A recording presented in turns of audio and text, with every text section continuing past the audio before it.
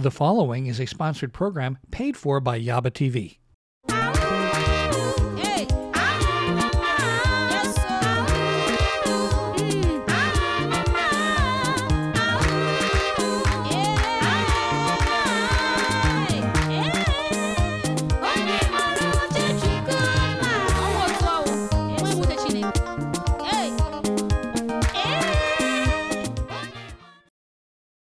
Welcome to our beautiful show, the Yaba TV show. I am your host, Sia.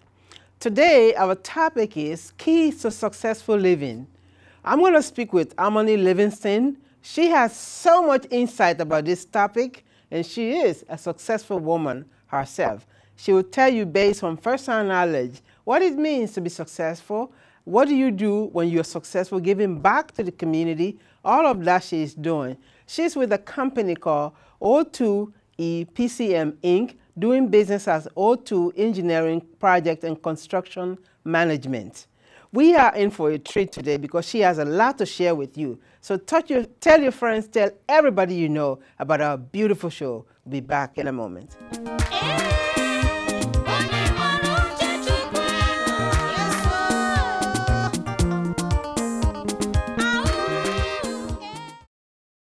Welcome back to our beautiful show, the Yaba TV show.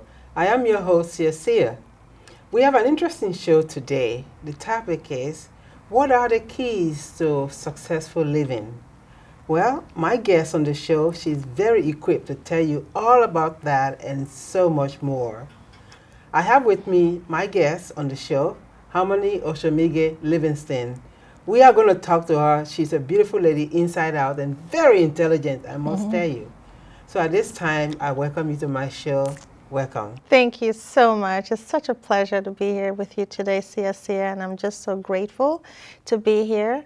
Thank you to not only you, Sia, but also to Yaba and the entire team at Yaba TV. I'm very fortunate and grateful and humbled to be here in your presence today. Thank you. Thank you. Thank you. So our audience watching the show, they're probably curious to know, who is Omone? Yes, so my name again is Omone Livingston. I'm a civil structural and environmental engineer. I actually I'm originally from Nigeria, West Africa. I'm thankful for my mother, who is actually in heaven, rest in peace, who brought us here, myself and my siblings, here in Southern California. I came here when I was 14 years old. I'm also the founder, president, and CEO of O2 EPCM Incorporated, doing business as O2 Engineering Projects and Construction Management. I received my Bachelor of Science degree in Civil and Structural Engineering from California State University, Northridge, and my Master's in Science, Master's of Science degree from UCLA in Civil and Environmental Engineering. Go Bruins! Yes. Go Bruins. Yes. So, having said that, our topic today is talking on how you can be successful or how to maintain a successful living. Can you give us tips on that? Yeah, definitely. I think success is, aiming for your goal and ensuring that you're successful in whatever you set your mind to. I'll give you an example. As a little girl, growing up in Nigeria, I've always wanted to become an engineer. So I followed my passion. And trust me, it was a lot of hard work and dedication. And success is not, it's not achieved alone. Success for me is achieved from people that are around me, from my family, of course, my parents. My mother had a lot to do with it, having the notion of growing up in an environment where your parents, especially your mother, is a well-educated person. My mom actually went to school in England. And ran hospitals in Nigeria growing up. So seeing a very successful woman and seeing how she thrived. That empowered you the most. Definitely. Yes. Yes. So for me, being successful, especially in running a successful company like O2 Engineering Projects and Construction Management, O2 EPCM, I have an A team behind me. Having been surrounded by people that support you, not only your family, but also your friends. And I even give props to the haters, yes, the haters, because unique. That's unique. I like that. yeah, you need everyone, And that's right? one of the very strong, should I say, etiquette, strong morale, strong role of being a successful person. Definitely. Yeah, there are different elements to it. It's not just money. Yes. You know? Because your enemies shall become your footstool. I am a very spiritual person, and I embrace everyone. I have a passion for helping people. Very passionate about that, and very passionate about my work too as well. So, having said that, tell us the secret of your success. Yes. So, you know, I begin my day and end my day with praying. I put God first in everything that I do. Believing in myself, and, you know, helping others too as well. I believe that you have to believe in yourself even when people doubt you. And that really gives me the strength to not only prove that, you know, it's possible to succeed in whatever you set your mind to, and also surrounding yourself with those that not only believe in you, but also support you. You know, I'm very fortunate to have a very good, you know, family support. I have friends. I have an A team in my office that are behind me 110%. All right. So, yeah. Yes. Part of your job, management and construction, part of that is a male-domineering career. How did you, as a woman, break through, or you got a breakthrough in that industry? You know, I say having the, you know, for me, I've been through a lot of adversities in my career as not only as an African American woman, but also in a male domineering career or environment, right? So for me, I am really good with working with people. It doesn't matter who it is. For me, I embrace people. The working hard and ensuring that things get done, ensuring that I know my stuff, you know, in terms of work or school. Yeah, collaboration, mentorship, right? Partnering, those are all important.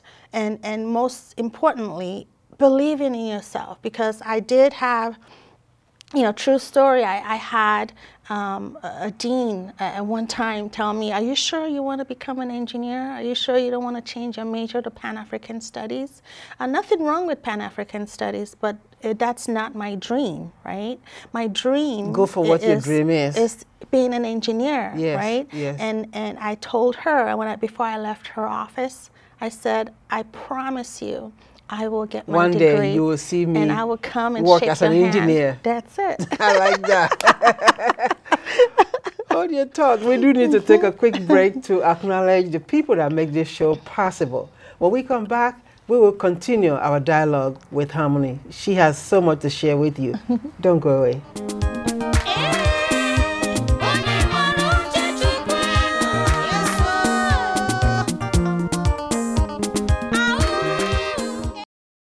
Welcome back to our beautiful show, the Yaba TV show.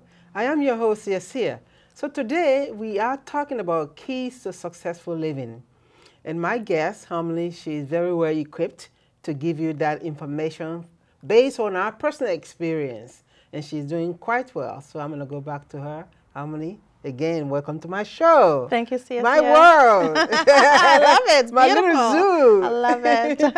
So, I understand, based on the little I know about you, reading your website, going through your website, you've accomplished a whole lot. Oh, thank you. And you also give scholarship, correct? Correct. Let's talk about that. Oh gosh, that's my passion. I love helping people. Yes, my company in O2 EPCM, O2 Engineering Projects and Construction Management, we give yearly scholarships and internships to the underrepresented students. In engineering and construction, we are, there's not a lot of us. There's not a lot of people that look like me, right? And you and I. And one of the things I told myself, if I was to be in this position that I'm in today, to be able to help others. So I have a great passion in giving out scholarships. Not only just scholarships, but diverse scholarships to diverse students that are minority in our community. That's so really commendable. Thank you. Thank you for that. Thank you. Yes. What other philanthropic work are you involved with? Oh gosh. So I, you know, having the passion to help others, I am involved with several different organizations in my industry, as a board member too as well. And organizations, women organizations from Nigeria, and also my church. I attend First AME, First African Episcopal Fame. Methodist I remember when Church. Cecil Chip Murray was there. Yes. Remember that? Yes, I've been there for 30 years. He was such an amazing man. He's awesome. Yes. He's He awesome. loves everything the motherland has to provide or produce. Yes. It's just an African man. Yes. Born in America. Yeah.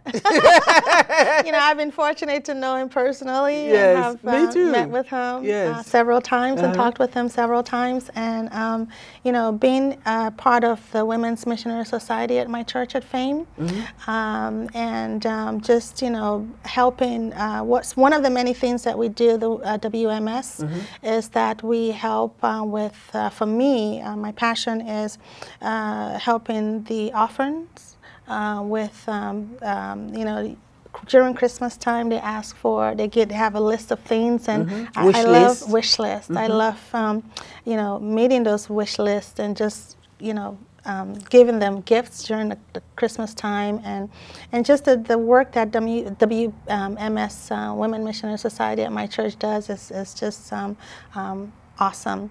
Also, one of the other things that we do, some of the organizations I belong to, I told you about the Nigerian women, Igbo is one of them, and Anil Shimuli, Daughters of Southern California. What we do is we, you know, help the orphanage back in Nigeria too as well, and also the widows. Wow.